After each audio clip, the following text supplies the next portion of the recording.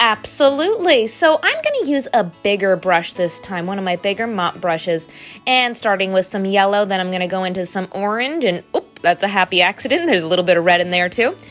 And I'm going to make sure I blend. Now there's still that crisp line, so I'm going to backtrack with some yellow without washing my brush and going over that line. Look how it disappears. I love it. Using a bigger brush makes it a lot easier to blend. Blending is a technique that takes quite a bit of practice, so make sure you're using enough paint on your brush, and not washing it and having all of the colors on your brush at the same time really helps. So look, I'm going in with some lighter blue up here at the top and blending it in. What do you think? Is this a sunrise or a sunset? I kind of think it could be both, but maybe a sunrise this time. So I'm going to have my Pouncer Sun again. I'm going to make another omelet with my bright yellow, my dark yellow, and my white. Putting it all on the sponge like that. And then figure out where you want to put it. I'm going to put it off to the side this time, smushing it down like a stamp. Make sure you twist to get the bubbles out and pull up. Ooh, I like that one too. I like the shadow at the top. Now I'm going to take a clean, bigger mop brush and go in with some dark green. Almost looks black to some people, but it's a really, really dark shade, kind of like your undertoning.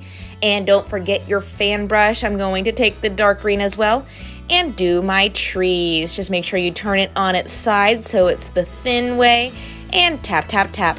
Very, very lightly will give you thin trees all the way across your picture.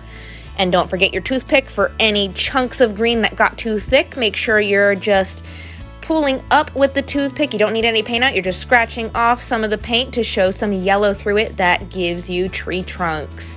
Super easy. Just make sure you do it before the paint dries or you're kind of stuck with it.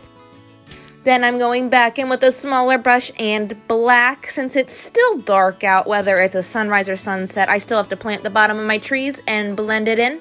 I'm just blending it in with dark green instead of blue because this is the grass version. Now, grass is interesting.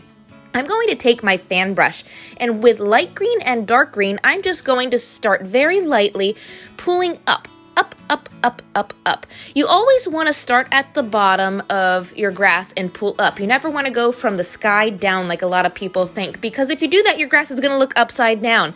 It's always that upward motion that gives you those wisps. And make sure you're using both a dark green and a light green, because that gives you shading and highlighting all at the same time. Super easy.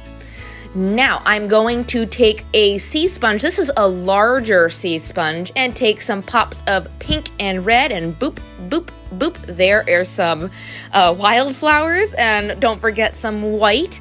Look at that. That gives you a pop as well. And as a final touch, I use a Sharpie and draw some birds. I don't use paintbrushes because what that does sometimes is people get really thick brush strokes. And there is the wildflower version of my sunset on the lake. So if you did miss the sunset on the lake tutorial, I will link it in the description, but there are many different ways to do this painting variation. Have fun!